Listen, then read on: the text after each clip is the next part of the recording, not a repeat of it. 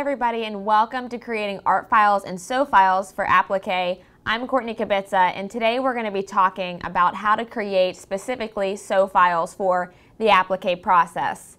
Now this is part one of a two-part series, so this class is going to design basically all of the artwork or teach you how to create artwork for Appliqué. And then the two-part will be next Thursday, and we're going to go through different types of applique and ways to grow your business with different applique finishes. And you can register for that at stahlstv.com on the live events page to sign up for the actual decoration part of it. But you can't get to decoration without artwork. And so we're going to use today a design program that specifically is for applique, and it's called Twill Stitch Pro Plus. So Twill Stitch Pro Plus is actually just a design software, so it's designed specifically for applique. It's not a complete digitizing software, and so this is where this kind of compares with other full digitizing software programs that are on the market. And so this is something that we're going to use mostly for applique. It allows us to send out different formats for our embroidery machine and take simple vector images and create sew files to them so we can create different styles of applique. And so I think the best way to take a look at this is just to head over at the computer and really give an overview of this program and how you can use it in your business. And so we'll head over to the computer, and what I have up here is just Twill Stitch Pro Plus. So this gives you an ability to see where you can access it and play around with it once you see the tutorial. Also keep in mind there's a trial version available on Stahls.com that you're seeing on the site here. So you can easily download the trial version, play around with it, and see if this makes sense for your business and what you're looking to do with this program. Once you've purchased Twill Stitch Pro Plus and this design program, I have it launched here up on the screen. This is just the basic launch screen when you set it up on your computer. I can start with a new file just by selecting the new document button up here on the toolbar on the far left hand side. And then from here is where I would normally set up and import my artwork by going into File and Import Artwork if you're sending your own artwork into this software. Now before I start to look at how to use it and importing artwork, I want to talk about the program, what we're seeing here on our screen. So on the left hand side you're noticing a sequence view. This is where all of your art will show up in your designs that you'll see throughout the program. Also stitch sequence, as you're editing those, that will all show up here as well. On the right hand side, the colors that you're seeing correspond with the needles on your embroidery machine. And so I can change colors out by left clicking on the thread and changing the thread color. There's a variety of families that are in here. So if I'm using a specific Madeira thread and I want the color to match up on my software, I can do that. Likewise, if I have more needles on my machine, I can add a color or remove extra that I don't need for my embroidery machine in this program. And so I can set all of that up directly. Also on the top, in addition to open and saving and printing, you'll notice a lot of other features that we'll use throughout the program today. So one that we'll use often is the stitch tool, which allows us to see stitches, some 3D tools, and we'll show you those as we get the artwork put in. And so when I start to give an overview of this and I want to teach you how to use the program, the easiest way that I have found to do this is to use a piece of artwork that's inside Twill Stitch Pro Plus. So if you download that trial version or when you first get this and get started, you can watch this video back and really understand how to use it, implementing the same steps that I'm going to step into during this live class today. And so if I select this yellow folder here, it's going to pull up my tackle tool artworks that are already into the system. Here I'm going to use the main Alabama file, but I just want to show you some shapes and different items that are still already built into this program that you can kind of play around with and add in as well if you want to just add simple shapes into your artwork with text. So I'll go back up to that plot font. I'm just going to select that Alabama font so we can see how this program works and all of the tools. Okay, we'll drop it down onto my screen and my grid, so we're seeing all of the different areas here of that Alabama design. I'll just slide over my properties bar there. So on the left hand side of the screen where I had mentioned your sequence view will show up, you're noticing 3 different colors.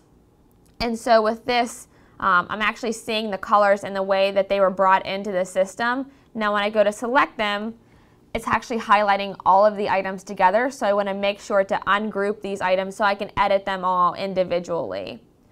I'm just going to right click the images, go down to ungroup, And that'll allow me to ungroup all of these separate images. So now when I select the yellow, I'm just grabbing that yellow, blue, or red. Now the way that this is set up in the sequence currently, it would read that the yellow would sew down first, then the blue, and then the red. Well, with Appliqué, that doesn't seem to make sense because of course I've got to work from my back forward. So I'll have to switch the sequence around a little bit. I can do that just by grabbing and dragging down the colors till I get them in the sequence that I want, which is red, blue, and yellow. And actually, as I have yellow selected here, I'm going to change that color out so we can see it a little bit better on the screen. So I'll just select, let's say this one here. I'm going to right-click the needle color, and you'll notice how that'll change it. Actually, that's a little bit too close to what I'm already using, so I'll go with this green here so we can see that. Now, as I start to expand with the plus sign next to the color, it'll actually break out all of the different components to the artwork, so I can see all of the different artwork pieces that are in that green design. Of course, it's now reading all of those center cavities as separate pieces, which is why we have multiple ones there. With the blue color, it's got that little extra piece here, so it's reading that big full background piece as well as that small little extra cavity in there. And so I can group those together to change that, which we'll show you here shortly. Also, you'll notice a little eyeball next to that plus screen. I can actually turn off any section. So if I want to just play with one area of the design, I can select that eyeball and it's going to actually get rid of those areas. So if I just want to play with my top color layer and I don't want to see the other colors, this allows me to do that. So once I have this set up, we're going to start to create our sew file on the first color of our design. Now to do this, what I want to do for the second step, once I have my artwork into the program, is combine and control everything and then transform it to stitches. And so I'll just show you as I transform this design to stitches. I'm going to right click, go down to convert to, and then you'll see a variety of different stitch types that have been built in the system. Your run stitch is your traditional bean stitch, your applique stitch is a satin stitch, and then tackle twill is going to be our zigzag. So I'm going to select the tackle twill for a nice zigzag stitch, and it just easily imports and drops down that stitch file across my vector artwork. Now I can adjust the width for this program.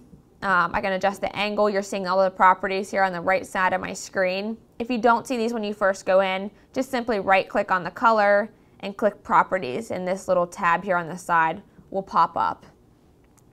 So right now I'm at 4 millimeter. I might want to take it to a little bit smaller, maybe a 3 millimeter, so I can edit that. I can change my inset. It's set at 80%. I might want to change it to 90%, so it's not overhanging a little too much. I can make the density a little bit thicker or a little bit smaller so that it's a little more spread out in the thread angles.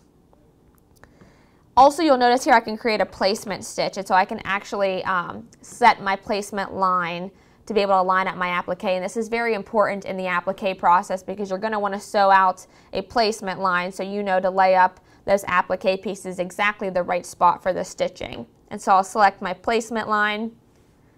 This will automatically create it once I click apply, but before I do that, I need to make a couple of changes to the placement. One is offset, so I can leave it at 0, but if I do that, I may have a little bit of issues with alignment. So you're seeing how that placement stitch is outside a little bit of the stitch since I changed it to 3 millimeter. So I'm actually going to inset or offset the placement line just by about 10%, and that's going to give me a little bit extra give and make it easier to line everything up. So I'll click apply and you'll see how it's moved that placement line in a little bit more, so it makes it easier to line it up, and you can move it in 15, 20%, whatever works best for your business and your designs. Also, I'm going to want to set my placement command, and so once I have that placement line started, I'm going to want to definitely program a stop. That way, once that stop's programmed, I can lie out my different pieces of applique and then resume my stitch. So I'll add that, apply that change. And now when I apply that change, one thing that you're probably noticing on this Alabama screen is a variety of stops that were created when I created that placement line and I created that stitch. So if I go up to my view function, I can actually do a slow redraw, which will actually redraw exactly the way it'll look over at the embroidery machine. I can make sure here that all of the stops or all of the positions that or all of the trims that I want have been programmed in. So I'm going to go ahead and start with that slow redraw. Up here on my taskbar, I can start to move my bar to see how it would redraw. So I'm seeing after every individual cavity, it's programming a stop. And so what's happening here is that it's reading each of those cavities and each of those images that we saw when I expanded out the artwork. It's reading all of those as individual pieces. So the most important thing when you bring in a piece of artwork that hasn't been grouped together or combined and has a lot of cavities that you're seeing all of these artwork pieces is actually to combine them together. So I'm going to undo by hitting Control-Z to go back to my artwork program here and where we were just at. Switch that color. So now when I expand this color 3, if I right click this and go down to group it, it'll actually group all of those items together.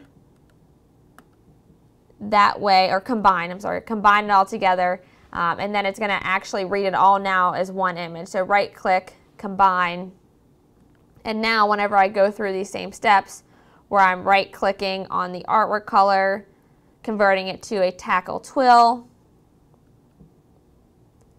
I can make all of my changes here. So back to my 3mm, I'll change my inset, add my placement line with a 10% offset, and line up my placement command as a stop. Now when I click apply, you'll notice that the stops have been reduced. Now I just have to worry about one stop on the system. And so that way, whenever it does when I go through and do the slow redraw, it's only going to do my one placement line, and then I can move on to my next piece of artwork since it's seeing it all as one image. One other thing that you will notice about this specific program that I really like is the ability to adjust the holes. So if you're looking inside the L here or the A and you're noticing that the angles are kind of overlapping each other, you can actually click this little box, hit apply, and it will adjust those stitches out. So that way it's not overlapping and creating a unique look that's not desired on those letters. So that way it looks pristine and a premium sew file there and sew out. And so we have that all started there. Once I have the sew stitch created and the stop and the placement line set up, I'm going to want to edit other commands. So if I want to switch over here on this properties bar to commands, I can then change my color and the start and stop command for that color. I can also adjust the tie-offs as well if I want to, for it to be a basic, a triangle, or none. I'll just switch my tie-offs to basic. If I want, after my command, for it to frame out, I can make those changes, or I can simply just make a start and stop. And then any of those edits that I apply here at this level, when I switch over to my stitch sequence, I can see those and I can make any edits I want for my processes. And so I'll switch to the stitch tool, which if you're looking over here on that second toolbar on the top of my navigation, I'm in the sequence view currently, which is under the selection tool, and I can switch over to my stitch tool.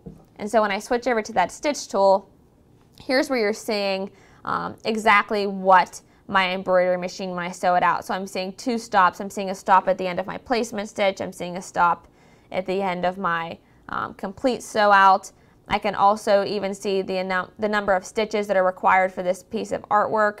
I'm seeing that here and where I'm at throughout the entire process. This stitch view also has a separate screen that you're seeing here up for the properties on the right hand side. So I can adjust any of the areas of this process. So if I want this stop to frame out, I can actually change this command in this process so that it fits what I want it to do during my process, or I can add or make any changes that I want to in the software for my embroidery machine. So I'll switch back to my main view here where I have the multiple colors, and we'll just walk through the same process for the additional colors. So I'm going to turn on my blue color, I'm going to need to combine them together. So the first thing you do when you bring your artwork in is you import your artwork, and then you always combine any images that have multiple steps. And that way you don't run into having to go back or ending up with more stops than you want when you run through the applique process. I've combined it, so I'm going to go ahead and right click, convert those to a tackle twill. I can make any adjustments I would like to the width so that it doesn't overlap or that it looks the way I want it to look. I can change the inset as I did on the first one. If I want an additional placement line, I can make those additions in this step here. Also adjusting any holes. I'll select apply, so it'll make all of those changes. And then you're seeing all of those same changes. So I'm seeing the stitch count put in, I'm seeing the placement line, and all of those changes made to that second color. And so I just need to do that one more time to the last color. So I'll return on the background by hitting the eyeglass next to the color 11. Right click. This one does not have any additional areas. When I expand it using that plus sign, you're seeing only one section. So I don't need to worry about combining it there, but I do want to convert by right clicking and selecting tackle twill, and then making those edits to my tackle twill stitch line.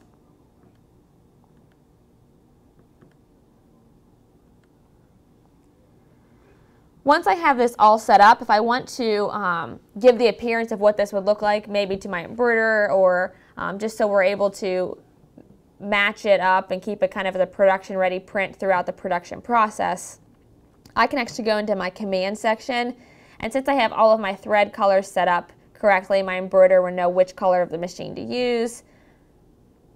I can also select the fabric color. So you'll see down here under fabric, it has a variety of choices I can choose from. Once I click apply, it'll start to apply those down to the artwork. And so that's applying it to my background color.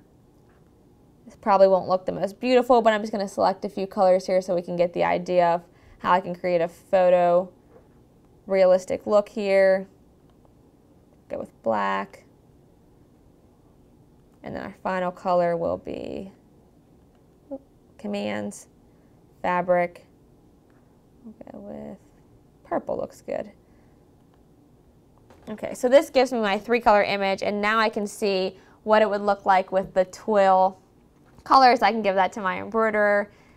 Also, if I want to, I can actually select a fabric color up here on the top to be able to put a background down on the item as well if I'd like to.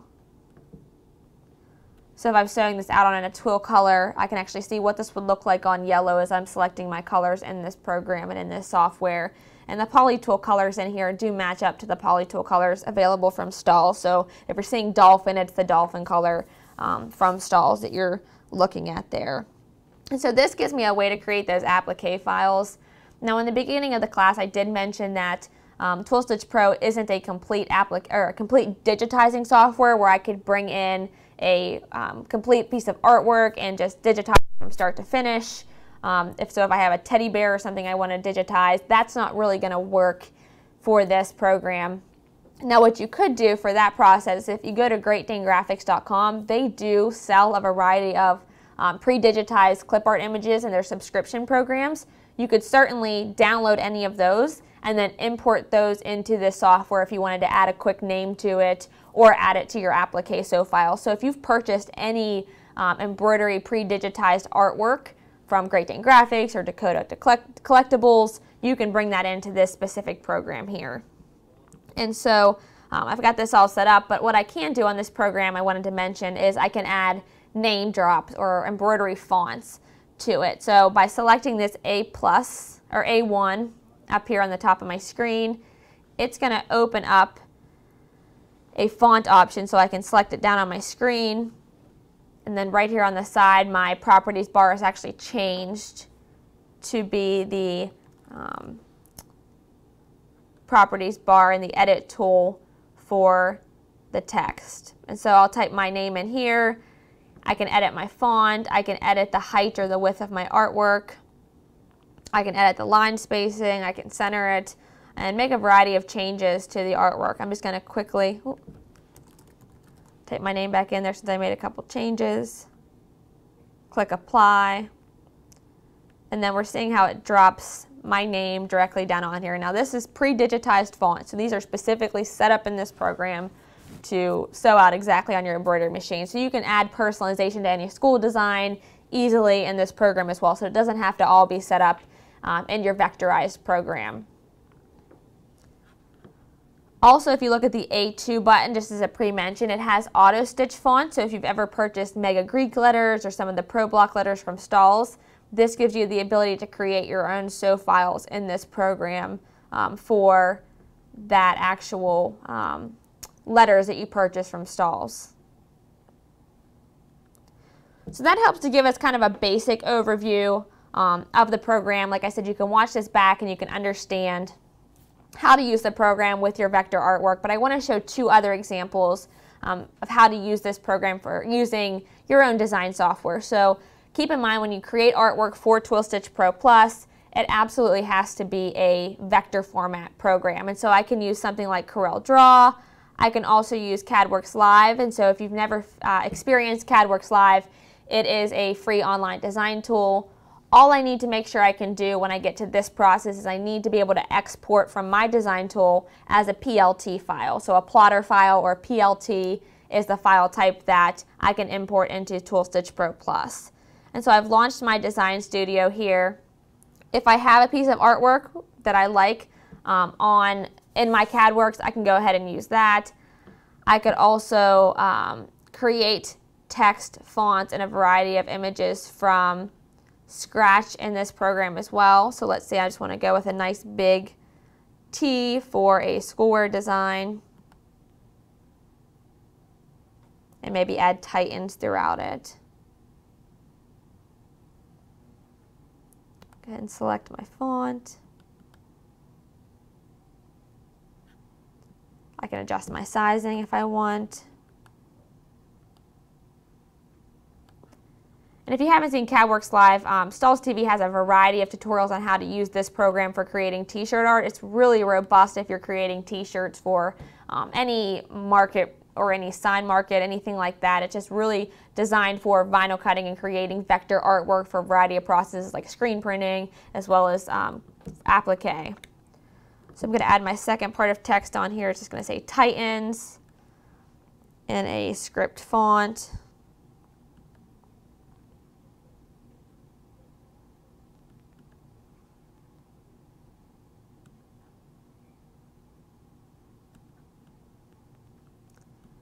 So I can rotate this to fit the design or make any edits that I want to this artwork before I bring it in. Also, I'm going to go ahead and just weld this together because script fonts tend to cut into each other, so I want to make sure I have one cohesive piece there. Now once I have my artwork created and I have it sized to what I want it to be, this one here is reading a little bit large. I'll stretch it out and shrink it down a little so it's not too big on my sweatshirt. And now when I go up to my file options, here's where I can export this as a PLT file. So I'm going to go ahead and put Titans, Appliqué. Export it as a vector format, so you're seeing all of the formats I can export out of in CADWorks Live. So I want the PLT option. Select OK. I'm using Google Chrome, so it's going to drop it down into the download bar on my machine. And then I can open this up if I want to in Corel, or I can just save it down to a folder file to be able to put it into my program. So I'm just going to go ahead and save this real quick.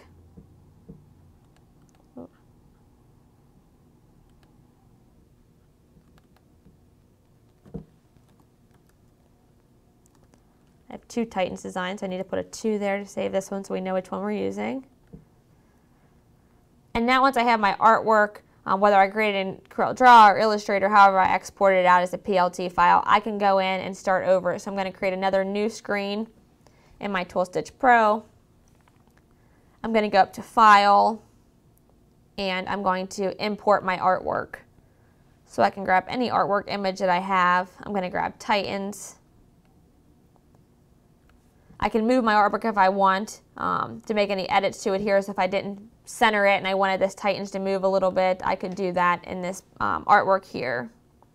Now you're noticing that this, although it's a single color design and I want to digitize it completely as one image, it's reading all of those pieces of artwork as multiple colors. So I'm definitely going to want to right click, combine them together so I'm reading all of this as one image instead of seeing all the separate pieces that we saw when I brought it in. And then I'm going to do a different type of stitch and sew file. And so the first sew file that we just showed you with that Alabama design works really great for standard applique. There's not a ton of stitches involved. It's fast and easy, and it looks and gives a premium look that's usually commanded and is achieved with the applique. But with this program, I'm actually going to be using this Titans design to use a glitter applique for our class next Thursday with rip away applique. And so if you haven't seen rip away applique, it's a really cool method where you actually use a heat transfer material directly over top of the program, and I'll show you guys real quick the way it works just to give you a test of what you'll see next week. But you basically take a sheet of the material directly over your placement stitch, and then you tear away what you don't want. And when you rip away that material, that starts to create some of these premium finishes that we're seeing with glitters and thermofilm, which gets kind of a faux leather look, flock, reflective. And we'll really talk about these looks here. But what allows me to be able to tear away this piece in my design is the actual sew file. And so a zigzag stitch won't work for this. I'm going to have to create a satin stitch, which is just a much more dense stitch. And so we'll switch back to the program and show how to create a satin stitch there. And so this time I'm going to right click and convert to an applique stitch, which is actually the stitch that we need for rip away applique.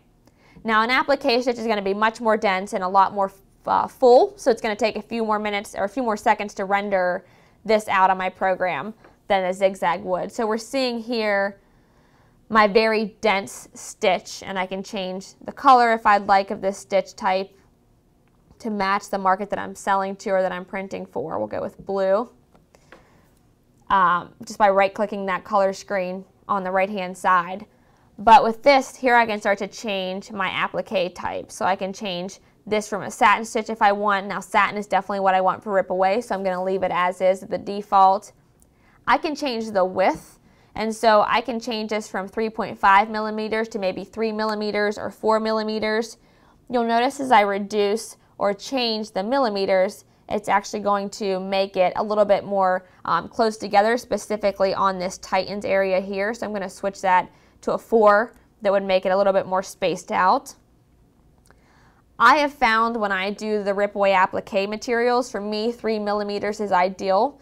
You're noticing on that 4 how I'm now seeing more gap spacing in throughout the threading.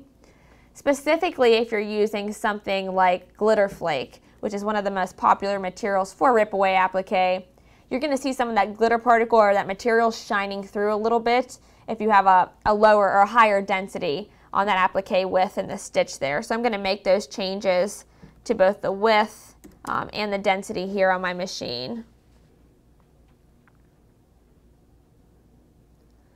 I'm going to take a couple seconds to render those out. Once I have those stitches that I'd like in place, I can change the inset, I can change the stitch length, all of those same edits I can make over at the zigzag stage. I can also set up my placement line, so I definitely want to do that for rip away applique because you place your placement stitch down first and then you run your satin stitch for the final application. I don't need to adjust any holes on this one, it all looks clean, so I'm going to go ahead and apply this.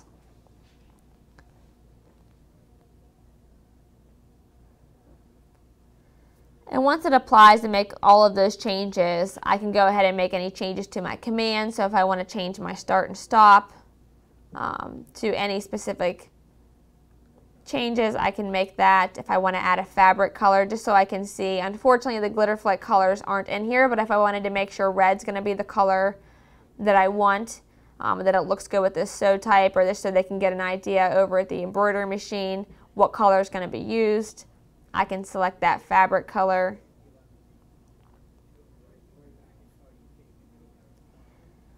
And so this makes it incredibly easy for me to start creating my own applique, whether it's for rip away applique or just standard applique. Now, standard applique you would require you to cut on a vinyl cutter or a laser cutter, but we'll talk more about that next week on Thursday. This specifically allows you to just create those sew files for it.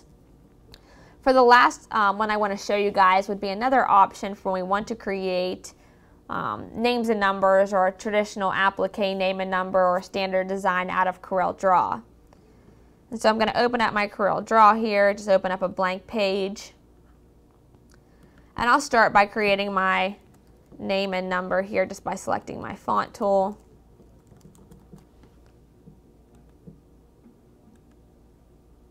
I don't have any athletic fonts, so I'm just going to roll with this impact font for the example in my Corel Draw. So I'm going to go with Kubitza. Well, let's change it to, let's do 87. 13 is my standard number, but I thought I'll switch it up today. I can make this larger. I'll drag it out a little bit. Now, if I want to make sure this is definitely an 8-inch number or a 10-inch number, I can make those changes up in the top of my Corel program. Once I have my artwork completely set up with the gap space I want, I can make any changes. So I'm definitely going to want to make sure that this is set up, ready to sew out, since I'm doing the applique stitch as one file. So if I need to make the sheet a little bit larger to enhance it, I can make those edits and changes here. Also, I want to go ahead and select all these images here and just convert them to curves so they're reading as a vector piece here. Once I have this created, I'm just going to go up to File, and then I can easily export this out as a name and number as a PLT file.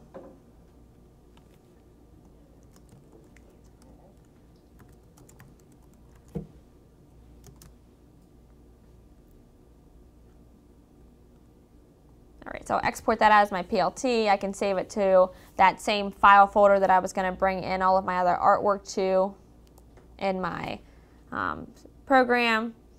And then I'll switch back over to Twill Stitch Pro. I can X out of any of these old designs or go ahead and start a new one by opening a new page.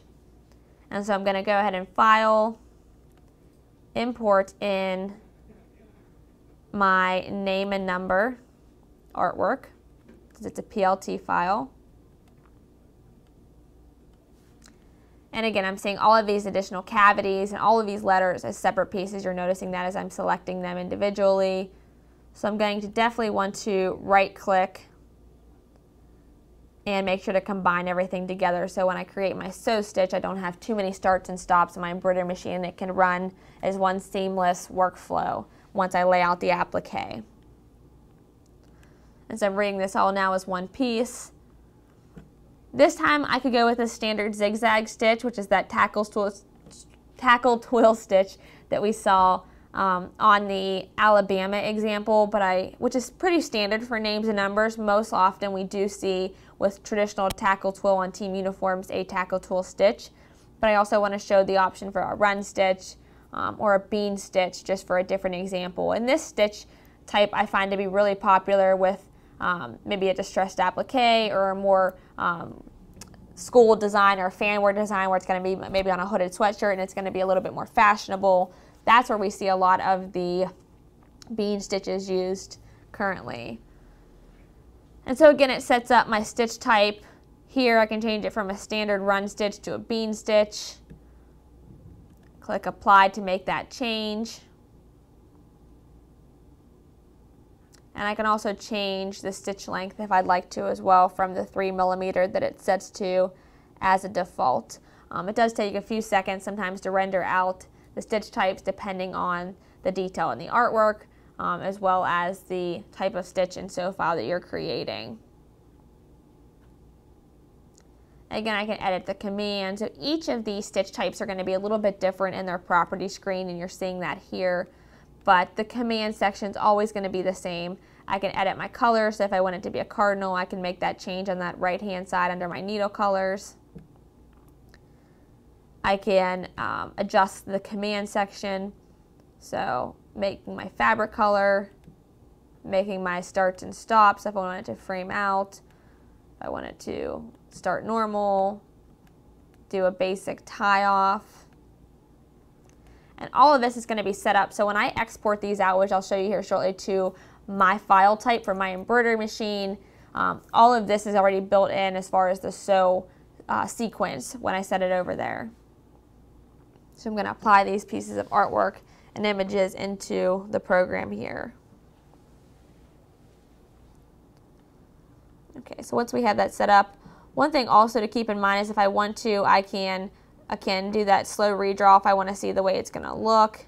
I can also zoom in, so I'm at 31% here, but if I wanted to zoom in more to see my sew type or anything like that, I can zoom in. Here I just did a little 3D option, which actually enhances it and makes it look like a true thread that's on the machine, or kind of gets a photorealistic idea there of what it's going to look like once it's sewn out. I'm going to zoom it back out to fit so we can see everything as is. Now you're really starting to see where some of those starts and stops are. You're seeing where the trims are. You're seeing all of those pieces put together in this artwork design here. So once I have my sew files created, the only thing really left to do is to export this out to put it to my embroidery machine. And so I can easily do that just by saving as and then choosing my file type. So I'll go save as, and then as the save as type, you're seeing a variety of files that will vary depending on the embroidery machine that you're using, as well as just a standard DST file if you're using just kind of a standard type of DST file with your machines. But it also has some specific brands in here. SWF, we have Happy, we have ZSK, Bruden, so there's a variety of machines already built in, and once I export that out, I can export it into a file on my computer, drop it on a USB drive, and that way I can take it over to my embroidery machine. And so that helps to give you kind of a basic overview of Twill Stitch Pro and all of the things that you can do to it. It's a really robust system. There's a lot of things that you can do once you really start to get in there and play around. All you really need to do to get started is really create your vector file and a vector program. So that's where we looked at the CADWorks Live, we looked at the Corel Draw, Adobe Illustrator, all of those programs that are going to be able to create a vector artwork and export it out to a PLT. Once you have that, all you need to do is open the Twill Stitch Pro software, import your PLT file, and then go through the process. So we combined our artwork to make sure it's reading as one image, and then converted it to the stitch type and made any edits to our stitches that we wanted to. So if I changed the width or the angle or added a placement line, I made all of those edits. But it's really that simple. We can start creating appliqué using this program in about 6 steps, and that includes creating your artwork. So you can already start to see the fast and ease if you're doing a lot of appliqué in your business. Now next week we'll dive more into how to grow sales with appliqué and different markets for it, but there's a lot of opportunity with appliqué and being able to specifically cut down your sew time and also being able to improve your profits and offer different designs to your customers. Karen, have we gotten any questions in throughout the class? Okay, awesome. If you guys have questions, we're over at the Stahls TV forum. We're always answering them on this program, as well as any other heat printing questions that you guys have, and we'd love to hear from you. Tune in next Thursday for that class on creating appliqué finishes, and I'll see you then. Thanks for attending.